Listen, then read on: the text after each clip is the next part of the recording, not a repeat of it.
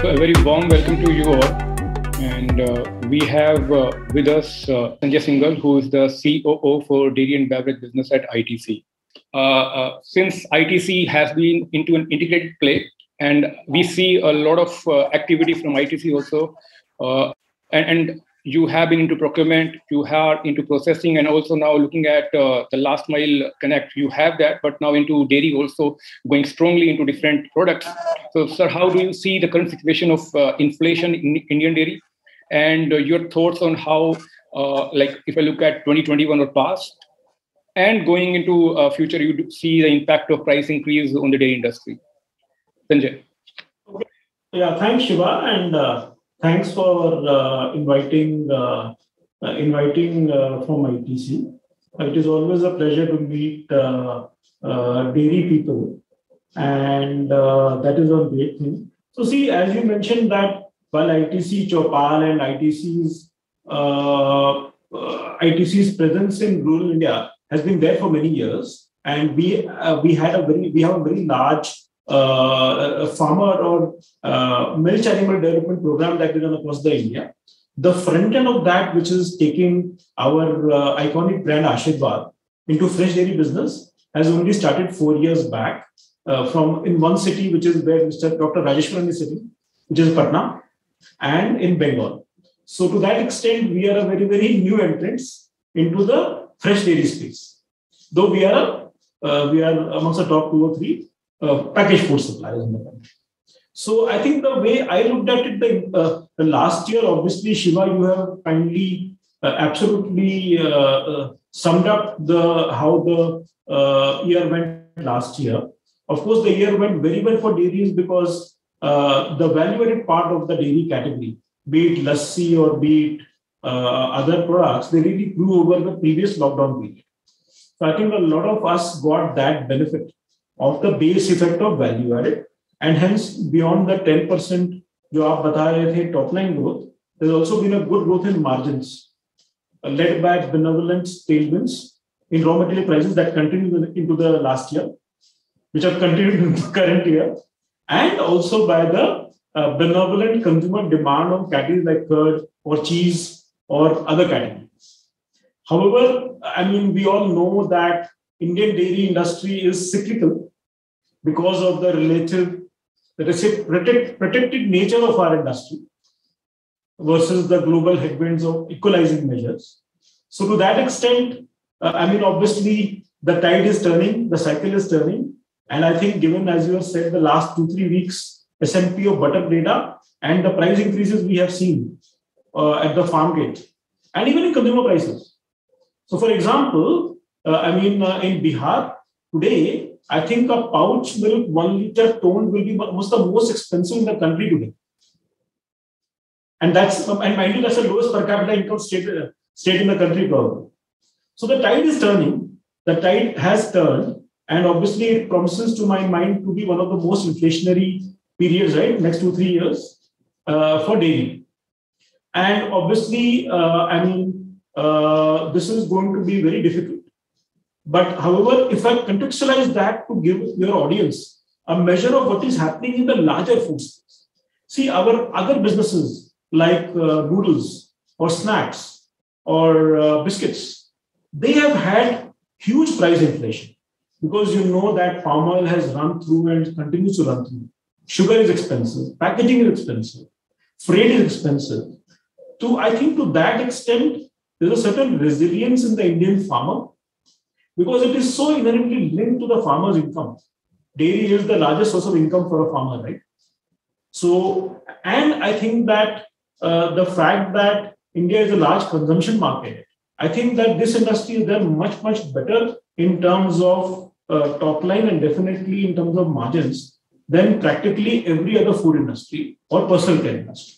So while we can say that we are entering a period 2 years, 3 years, who knows, of inflation in dairy, I think that the way this industry has managed itself gives me a lot of confidence that we will come out winners. And when I say winners, I'm being very careful because I don't think in dairy industry I have learned from stalwarts. I'm not a dairy person. Winning is not about making better contribution margin or better margin for your company. Winning is about carrying the entire ecosystem, including the farmer and your partners together. So that is what winning I have learned from dairy people is, and I'm confident that we will carry everybody and we will continue winning as India moves forward. Sanjay, I think you gave a good comparison also because you are dealing in different other products apart from dairy. So thanks for that insight. I think that was really helpful to understand how, as a food company, you are looking at dairy and other non-dairy food sectors also. I think that's a good starting point. Different constituents like packaging and transportation.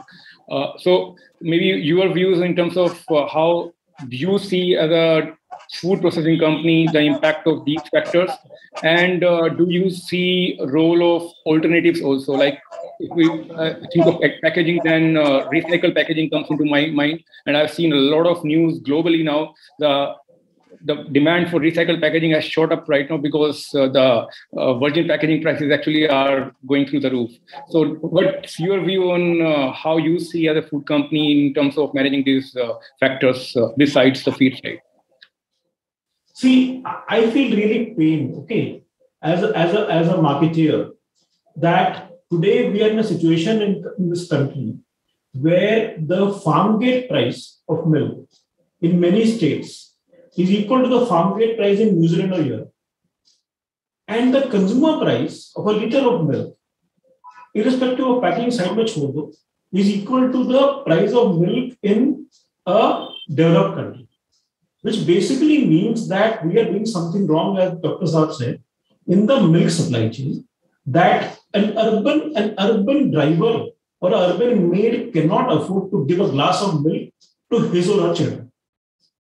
And Dr. Saab talked about the inelasticity or elasticity.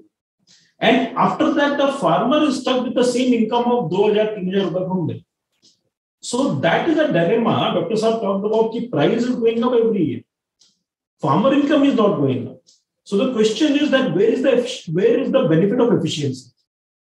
So the benefits of efficiency are not being recovered. Number two, Dr. Saab, to add to Dr. Saab's point, the Indian dairy industry is amongst the lowest PBIT percentage industry in this country, even among FMCG. You forget about IT, etc. So inherently, there is something structurally wrong. This industry is structured, like neither is the grower making money, neither is the manufacturer making money, and you are selling the most expensive milk to the consumer, and neither. So what is wrong with the industry? I think that is what Dr. Sahab's analysis of paper has raised to us. And hence, I feel that while it is a very noble initiative to talk about sustainability, and ITC has done a lot of work on sustainability, we are known for sustainability across. But see, I'm saying that for the dairy consumer and the dairy farmer, I think the biggest thing is to really crack the level of returns that each constituent are making. Our milk pouches are 100% recycling.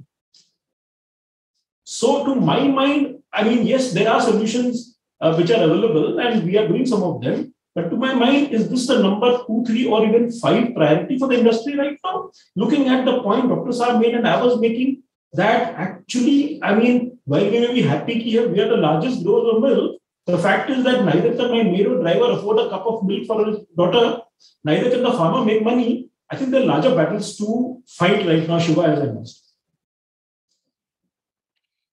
Yeah, understood. I think still we are into an evolving stage. When we talk about informal to formal, market is still very informal. So there is bound to be this kind of disproportionate, I will say, imbalance which is happening. So point is taken, yes, but I think it will take its own time in terms of how we can become more efficient across the value chain. One question from our friend Tanveer Alam. Thanks, Tanveer. He is saying that you have created a market for potato from 36 rupees kg to potato chips worth 360 rupees per kg. So what kind of challenges you are seeing right now in replicating the same strategy in the dairy product side? So basically, I guess consumer pays a price for the value he or she gets. And the value is basically MRP divided by the benefit. So, for example, I will give you one example. I mean, ultimately, a pouch of milk is a milk. Now, it's how you give you give a superior product, and how you also communicate the value proposition to the consumer And Gyan, I know Gyan Dairy has done some very good work on that also. But one example of something we've done in Calcutta in a small way, and please keep in mind, हमारे सब 40 साल हुए हैं dairy में, is that, we said that one of the biggest problems in dairy industry or milk in India right now is that the consumer thinks कि चाहे दूध कैसा भी हो, दूध में मिलावट है, उसमें पानी मिला हुआ है, उसमें कुछ मिला हुआ है. That is every consumer's problem. So we actually in Calcutta have a variety of milk we are launching, where basically with every pack you get a code which is unique to that pack, and that code can be scanned at 6 o'clock in the morning by the consumer, and the consumer can download through WhatsApp or whatever email or web a report card, a quality report card of that pack, and through that we are able to give good quality milk and also charge us ₹2 premium per liter to the consumer. But we know in this category, ₹2 means much a significant margin. So I think that we do not want to charge a superlative premium to the consumer, because I also understand that milk is expensive in India. We want to give a good product, but we don't want to create an inflationary environment in the Indian milk space. I don't think that will be good for anybody. Okay, another question linked to that, audience question from Rajiv Bhanawat. So basically, it's more about looking at this market segment. And again, we are talking, I think, more on value side where inflation price may not matter much. So do you see more such kind of corporates like ITC, whether they are non-dairy in India or global companies coming in India? Do you see more of that kind of play in future, playing in particularly in this kind of segment? Well, a lot of them are already there, right? A lot of them are already there. I think the critical challenge for a corporate like ITC or a company from outside India is that milk pools are damn difficult to create in India. And that has been the bane, as you all know, in terms of a lot of MNCs trying to enter India. So I think that, yes, companies get very excited about a huge Indian 5 lakh crore, 6 lakh crore market. By far, if I look at even from ITC, our largest brand is Ashirwad Atta, but even or our Sunfeast biscuit. But they are operating in categories which are 1/10 of the Indian dairy industry. So while it is very exciting and enticing, but often when the rubber hits the road, we discover that it takes years of work to get the milk pools to do even 100 crores of business. So I think that is where the core challenge is. Yes, there will be people coming. We've always seen people coming, acquiring, and people are acquiring, as you know, across India for milk pool creation, and that we have seen happening. So that will happen. But I think that the great thing about this industry is that दूध सब पीते हैं. As Amul का जो headline है, Amul दूध पीता है India. So basically दूध सब पीते हैं. तो इस इंडस्ट्री में ये ऐसी इंडस्ट्री है, given the size, इस इंडस्ट्री में छोटा बड़े सब प्लेयर रहेंगे. और I think in the future छोटा फार्म भी रहेगा, बड़ा फार्म भी रहेगा. I think that this industry will be an evergreen industry going forward. Thanks, Sanjay. I agree with your statement. I think potentially huge that way. And we have been talking about shift from informal to formal markets. Clearly, more and more such kind of activity, I think, will lead to much more, you can say, professionalism in the industry, much more supply chain, you can say, organization, strengthening of the linkages in the value chain. So the last is more about the outlook. I think we touched upon that in between, but we are looking at a situation where, like initially, Sanjay mentioned about the inflation continuing for coming years. So it's basically now we are looking at summary in terms of understanding how you see the outlook for dairy industry in India going forward, whether you look at from demand side or even supply sources, maybe from feed side or from dairy side, like Sanjay talked about different other perspectives. And also in terms of understanding how this will help support dairy farmers going forward, whether there is a need to find technological solutions, like there are a few startups who are doing some work at farm level, whether you are doing that thing on their own, or you are looking to collaborate with this kind of people at that value chain part in terms of value chain partner. So what is your thought in terms of looking at coming years as an industry player, how this industry will pan out, and the inflation, how it will impact? So Sanjay, I will start with you on this. Okay, so thanks. So it is interesting you ask, because we just start closing out our plan for dairy and other business of ITC for the next 5 years.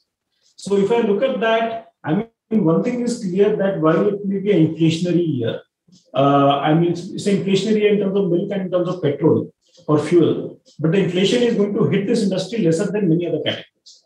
To that extent, this category, as I was saying earlier, is, let us say, suitably insulated.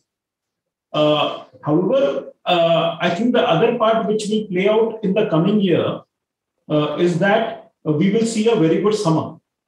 The dairy industry has had 2 bad summers, and the ice cream guys, as you know, have had very, very bad summers. So I think to a certain extent, while milk prices are going up, farm gate prices, there is a contraction. There will be a contraction in the margins of manufacturers in pouch milk. I think they will regain and gain a lot in terms of value-added top lines, and hence they will be able to manage their margins in the coming year, at least. Looking at technology now, so I see that it will be another good year for dairy companies. You may not get fantastic bottom line growth. You certainly continue to get good top line growth because of value-added growth. Now, looking at technology, yes, we also as a small player adopting technology in milk procurement, in even direct credit to the farmers, direct cash credit to their accounts. In terms of our own milk sales, we still don't have an app for customers, and we have a way to go there. But certainly we want to use technology, but we don't think that D2C is currently a scale opportunity in the geographies we are. We are not in urban geographies right now, so we don't see that as an opportunity. But we do see D2C technology as a fantastic efficiency driver in terms of a driver to service our farmers, in terms of transparency of rates and payments, and also in terms of let's say driving efficiency of freight, driving efficiency of distribution, etc. So basically, if I sum it up, I think that while it's an inflationary year, given that the basis of value-added products for everyday dairy was so low in the last 2 years, I think this year we will manage an industry. I think the challenge will be the inflation continues the next year. Then I think the game may be very, very difficult for some. Thanks, Sanjay. I think that will remain a challenge. Maybe not immediate, but maybe going forward, yes.